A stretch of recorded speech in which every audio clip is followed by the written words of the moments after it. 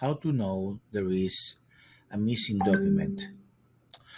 As I said elsewhere, when you go to the Documents tab here, you can request certain documents, whatever you want to request to your client with an email sent by the system every 2 days, the ones that you mark.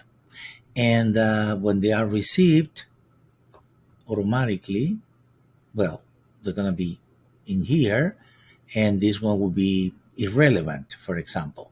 But if I request this one now, which is not here,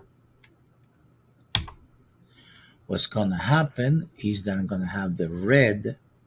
You see, I have a red, so it's very easy to know which ones have missing documents. Also, we have this D at the top, and when we click on it, we can select active clients with missing documents from all records or from selected, etc.